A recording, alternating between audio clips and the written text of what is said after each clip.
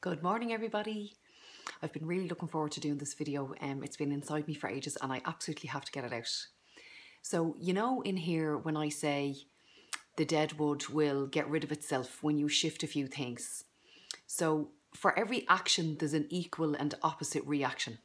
And every time you make a change in your life, which is for the betterment of you, and every time you pop up in energy, if you remember the video that I did a little while ago on relationship breakdowns, and I was speaking about the differences in the levels of energy that you experience with people and when you're in a good space. So when you're doing personal development and when you are doing work on yourself and you're applying everything that you're learning through these videos or books that I'm recommending or work that you're doing with me personally, one of two things is going to happen. The first thing that might happen is the people that are around you, when you shift, everybody else around you has to shift as well. That's Newton's third law of motion. It is a scientific fact. That's what's going to happen. So one of two things is going to happen. First thing that might happen is everybody that is around you will say, oh my God, she is doing really, really well. I want a piece of that. I want to find out what she's doing. And they are the kind of people that you want to have around you in your life. They're the people who lift you up and cushion you when you fall.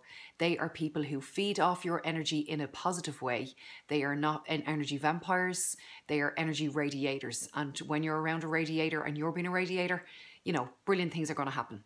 So that's the first thing that might happen. And people might ask you, you know, what are you doing? Can I get a piece of that? Whatever. The other thing that's going to happen, which is what I try and prepare people for, hence why my post went up this morning about the Deadwood, is some people will become uncomfortable with the new you. People don't like it. Sometimes people just don't like to see you doing well, and you no longer serve a purpose for them. So say, for example, if you have somebody in your life who's just really, really moany and everything is a complaint and they're complaining about the same things over and over and over again, and you are facilitating this. When you shift and when you are doing personal development and you're deciding, oh, that kind of behavior doesn't really suit me anymore, and you protect your boundaries around that, the next time that they come at you and you say, well, listen, how do you think that's working for you? Or, you know, what are you going to actually do about that? Are you going to take action? Are you going to take steps towards fixing that situation?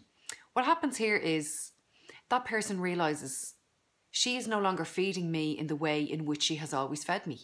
She is not plamassing me. She is not fluffing me up.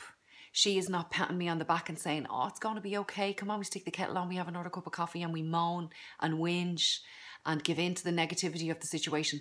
When you shift and you say, do you know what, let's try and do something about this, because people are really comfortable, you know, wallowing in their own self-pity and staying. People become addicted to the darkness and addicted to their story and addicted to their drama. But when you detach yourself from those things and you are no longer attached to your own drama or other people's drama, sometimes they don't like that and they will distance themselves. And this is why I always prepare people for the Deadwood in their life to float down the river organically. So as soon as you become aware of who the Deadwood people are in your life, and as soon as you get your boundaries really tight and say, do you know what, I can't facilitate that person anymore with the crazy. No, you're not going to say that you don't want them in your life.